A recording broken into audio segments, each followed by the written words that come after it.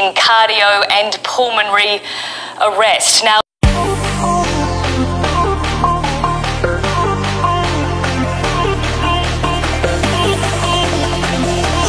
Japanese Prime Minister Shinzo Abe has been shot during a speech in the city of Nara.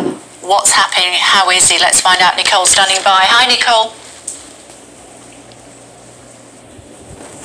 Well, we have some video that has been captured showing some indication of what happened during that attack. You can see Shinzo Abe addressing the crowds. He was on the campaign trail.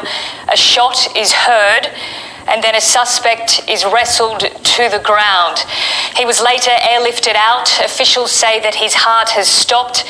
The fire department of the city has also confirmed that he was in cardio and pulmonary arrest. Now, local media says that a 42-year-old man has been arrested, that he used a homemade gun, and that he told police that he was unhappy with Abe's performance and that he intended to kill him. Now, this is an incredibly rare, unusual situation to be happening in Japan. It's normally a very safe country.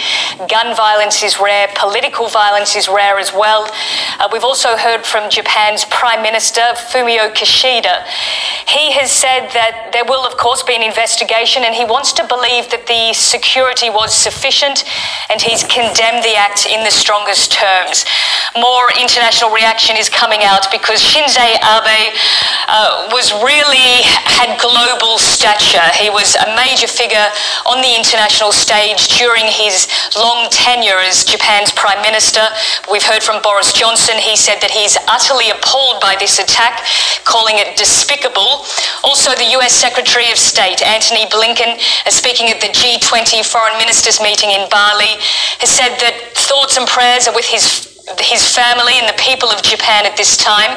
Also, the US ambassador to Japan recognizing that Shinzo Abe was an outstanding leader and an unwavering ally of the United States. So many questions are going to be asked about how such an incredible security breach could have happened, because looking at that video, it appears that the attack took place in close range.